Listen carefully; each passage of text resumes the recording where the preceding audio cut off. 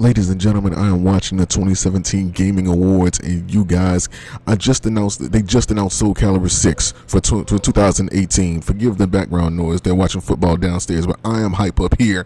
They just announced Soul Calibur 6, and now it's announced that Bayonetta 3 will be coming to the Nintendo Switch. Now, unfortunately, amongst all this hypeness and all this excitement, there is some bad news. Unfortunately, apparently. And I don't know if they're going to change their mind later about it, but Sony decided not to pick up the game. So unfortunately, Bayonetta 3 will only be a Nintendo Switch exclusive based on what we know right now. But still, Bayonetta 3, this would be a Nintendo Switch seller if anything. So maybe it's a blessing in disguise for the Nintendo Switch, because I know a lot of people like myself was waiting on like the next Smash Brothers to come out to get the Nintendo Switch, but for this, man, yo, might have to invest some money, man. I played the first two Bayonettas. You guys seen the gameplays are still on my channel.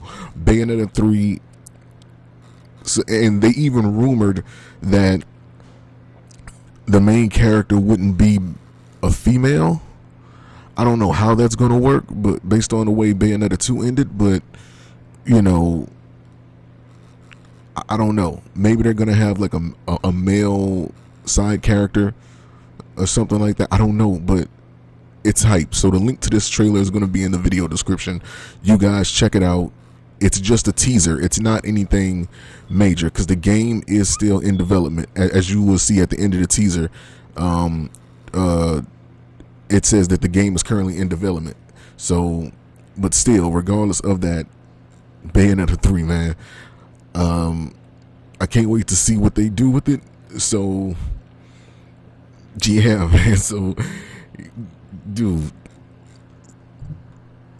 yeah. Okay, so I'm in the video now before I start geeking out too bad. But it's currently in development. Bayonetta 3.